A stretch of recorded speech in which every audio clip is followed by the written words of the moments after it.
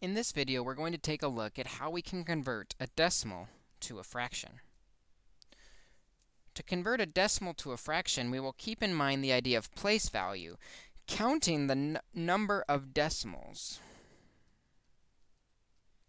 in the problem, and use that number to tell us how many zeros to use in the denominator of a fraction, because place value is based on the number of zeros in the denominator of a fraction. Of course, as always with fractions, we will be sure to reduce our final answer.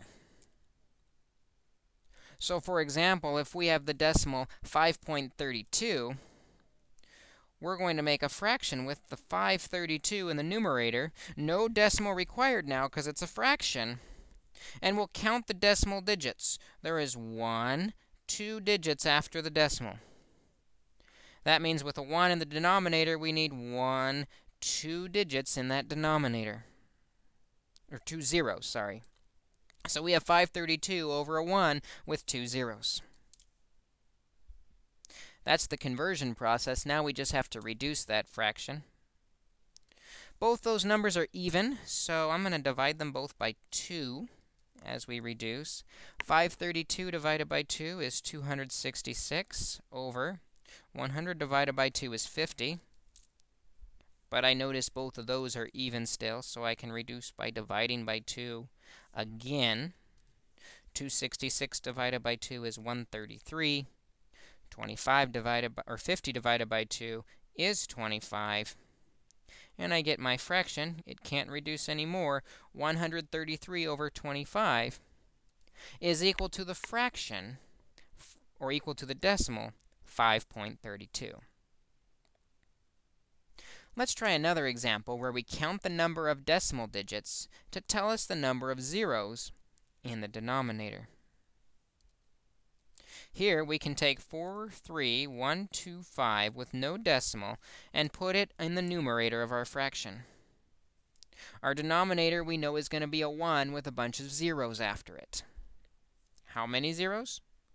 Count the decimal digits.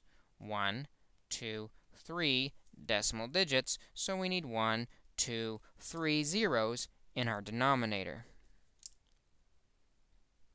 Now we simply have to reduce this fraction.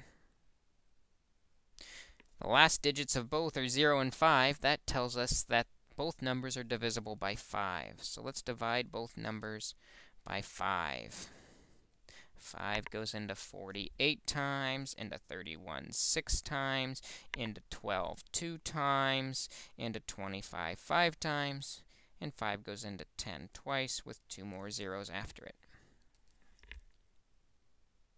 This isn't reduced, though, because we can still divide by 5. You notice we end in a 5 and a 0 again. So we'll divide by 5 a second time. 5 goes into 8 once, into 36 7 times, into 12 twice, into 25 5 times. 5 goes into 24 times with a 0 after it. And we see it still ends in a 0, still ends in a 5. It's still divisible by 5 again, numerator and denominator. 5 goes into 17 3 times, into 22 4 times, and into 25 5 times. And in the denominator, 40 divided by 5 is 8. And we finally got something that cannot reduce anymore. The fraction 345 over 8 is equal to the decimal 43.125. We can quickly convert these decimals to a fraction by putting the number without the decimal in the numerator and counting the number of decimal digits to tell us the number of zeros we need after the 1 in the denominator. And as always, be sure to reduce.